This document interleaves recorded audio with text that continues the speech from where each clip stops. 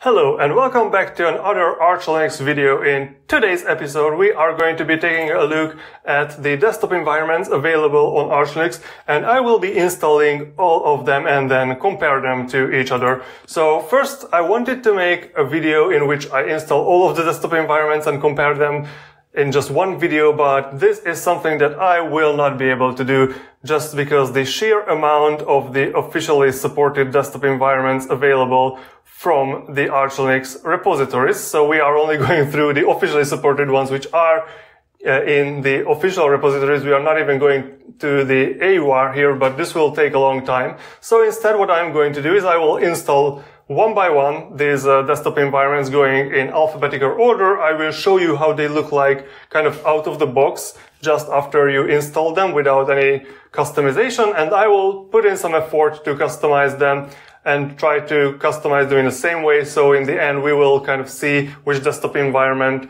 is, what kind of functions they have as like a fully ready system, and how much effort you might have to put in to reach to that state. But here in the first video, I will just going to show you the Budgie desktop environment and how you can customize the Budgie desktop environment, what can you get out of it. And as we move through this series, we will get more and more insight on these different DEs, and in the end we will be able to do a full comparison if we want to do that. So Budgie desktop is actually the first desktop environment I've ever installed on Arch Linux. So I really liked the look of it from the YouTube videos I was watching, so I got really interested in this. And this desktop environment, this comes very bare bones. If you just install the Budgie desktop package, that will give you not much. So it is suggested to at least install the GNOME group, so you get all the GNOME applications with the Budgie desktop, but at least you should have the GNOME control center to be able to set up your system settings.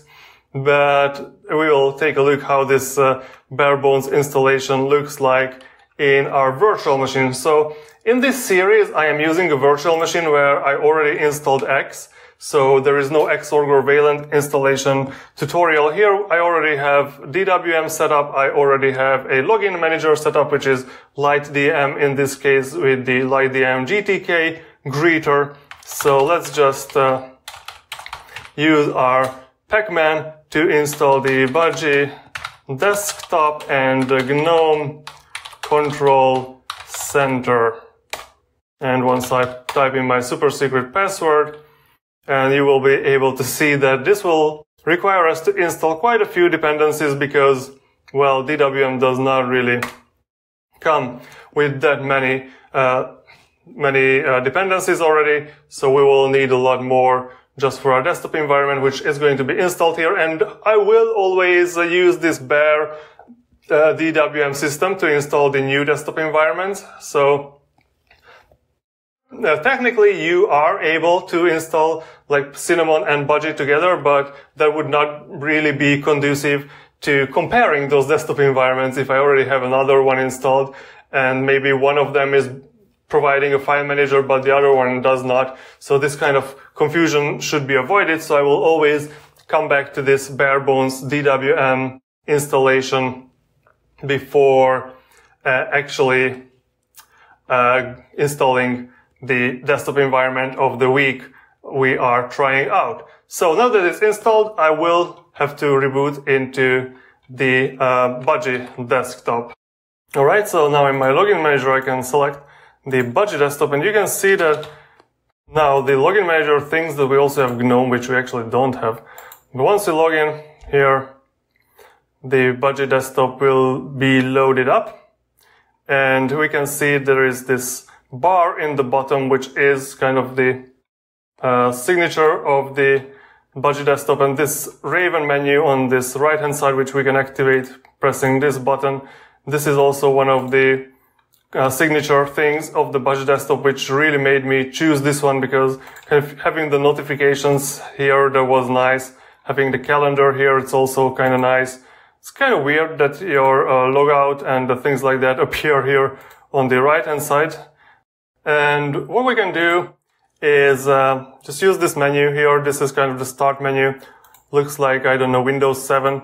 you can realize that there is nothing in here which we could use. This is all the things that we have installed. I installed Qt Browser for browsing, but there is no file manager here, and the simple terminal which I used in DWM does not even show up here as a terminal, so there is not much we can do here. So let me just log out and log back into DWM, and let's install a few more things to make the Budgie desktop actually a usable desktop environment for us. Alright, so now back in DWM, we could actually install the things we want to use. Maybe I like the Nemo file manager, for example, and I also like, I don't know what terminal, maybe the GNOME terminal will be fine enough for us. And we should also look for some Gtk themes and icon sets. And because the Budgie desktop uses the Gtk engine, I guess, so we should take a look at the Gtk themes here, and if we go down there are a lot of them in either the AUR or in the official repositories. And because I personally like the adapter theme, but we might want to take a look at this Arc Gtk theme. That also sounds like a good one. Or Breeze, that's kind of the KDE fanboys might like this. So why don't we take a look at these, and if we go to the icons page on the Arch Wiki, there will be an icon themes section, which you can just use the search functionality for the Arch repository search here, and I like the Advaita icon theme, but we can also check the Arc icon theme, and there are also other icon themes which are Papyrus. I think that's also kind of popular. Some of them are more related to desktop environments themselves, so you could theoretically theme your desktop, your Budgie with the Mate icon theme and get away with that. So let's go back to our virtual machine, and we will install some of these. So pacman-s, and I guess we will go with the Advaita icon theme.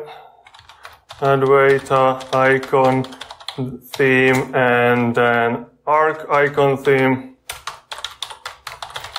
and also on the theme side we will take the adapter, this Gtk theme, and also the Arc Gtk theme, and I also said that we will try the what was this? I said we will try the Breeze. Yeah, Breeze-Gtk. And let's install all of these. Oh, we already have the Advaita icon theme. That's interesting. Anyways, let's install all of these, and then we will reboot into the Budgie desktop to take a look how it looks with all of these modifications. Alright, so we are back at the Budgie desktop, and I did some theming, and for some reason not this one, I want to show you the Budgie desktop settings. So if I go here, the Breeze theme does not appear here, but we have all these Arc and the adapter variants here. And well, if I open up, let's open up a Nemo, and let's open up a terminal window, for example, you can see that this works. Even though the dark theme here is turned on, if I turn it off, like this whole thing becomes bright, but this dark theme does not affect the other windows. So theming the Budgie desktop is a little weird. And also we have this built-in theme for the panel and the Raven menu, or the Raven panel here. And so if I turn off this built-in theme and maybe turn off the dark theme too, then you can see that now the Raven also follows our theming settings. So if I set it to adapter, for example, the Raven menu will take up the adapter design, but I prefer to use it with the built-in theme, and for some reason the GNOME terminal looks totally transparent with the adapter theme. So let's go back to the Arc one over here.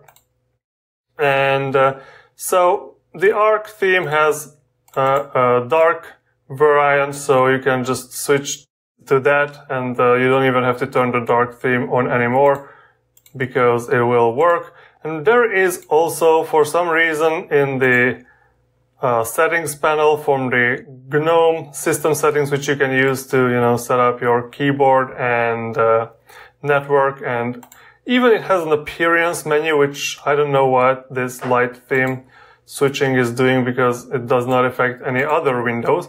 But anyways, so this is basically the theming capabilities of the Budgie desktop. Unfortunately, the arc icon theme seems to miss some of the icons that you have to have for the Budgie desktop, so you might want to find some icon theme that specifically supports the Budgie desktop, and you can find that on the internet, and you might just install that in your home directory and use it instead of installing a system-wide icon theme, because I did not find any that is good. So the Raven has a few settings here, which side of the screen you want it to show up, for example, and I don't know, you can display the week numbers over there, like, I don't know what else. Yeah, these are the week numbers here before the weeks themselves. So this is kind of the Raven. There are not many settings for Windows. You can read up on this what you want, like tiling, some basic very basic tiling features basically. Do you want to center new windows on screen or not? Do you want the buttons on, or this window decoration on the right or on the left hand side? I think no one wants them on the left hand side, right? And what else? The panel. So panel is this very elegant, simple type of panel which we have, and we can add new applets here. We can change, by clicking on these applets, we can change their behavior. So for example, the menu can show the text menu, or you can write anything here, whatever you want, and they will appear down on the bottom here. But I don't like to have this menu and a menu label. That's kind of, why do you need that? You don't. Maybe you can write apps here to make it very obvious. It can be switched to compact mode, which will show you only the, what is this? The all icons. If they won't get this category icon or categories over there if you turn on the compact mode, but if you still want to see the categories, you can turn on the headers. Or if you like to have the categories there, maybe you want to have the rollover feature, so you don't have to click on these, just scroll through them if you want to. The icon task list has a few options, so you can restrict the icons to workspace. You can limit them to only show the favorited, so maybe you want to favorite them. You can do by right-clicking, so you right mouse click on the icon and then click on this star over there, and then if you say only show favorited, then only my terminal and what is this, file manager will be shown there, and even if I close the window, the icon will stay there. We can also set this show all windows, and I click, so if I open two terminals, so I guess I can open with right click and click that plus button over there, and if I put both of them down, or minimize them rather, and now this show all windows on click is turned on, so this is what will happen. This is one of the features that you can turn on this icon task list. But if you don't like the icon task list, you can actually add a regular, like old Windows style task list, which it's not really configurable. It's just a regular task list. So maybe you want this to move up there, and you can have these icon task list on there only with the favorited icons, but everything else you can make the Budgie desktop to show up as like the regular task list if you prefer that kind of thing. One of the good things about the Budgie desktop's panel is that when you create a new one, so now it's on the top, maybe I wanted to put it on the left, I can actually just make it a dock, which will make it as small as possible. And if I add a few applets, maybe that's the way where you want to keep your icon task list. And now maybe that you want to use this to switch through the applications that you are running.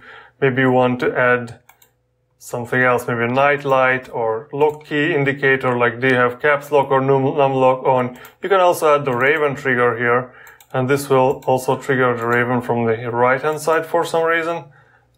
I guess if you put it on the top, what does it do? No, it always opens it from the right hand side, even though it's set to automatic. I'm not sure why that is, but anyways, you can add all these applets that are available. So task list, user indicator, status indicator. You can add spacers. A show desktop button might be useful. Maybe it's not really good on the, what is this? On the dock here. That would probably look better on your panel somewhere where you can do whatever you want. You can remove this if you don't want. You can remove the whole panel if you don't want it to be there anymore. So basically that's one thing I really liked about the Budgie desktop, is that I can use the same things on the panel and the dock because it's basically the same.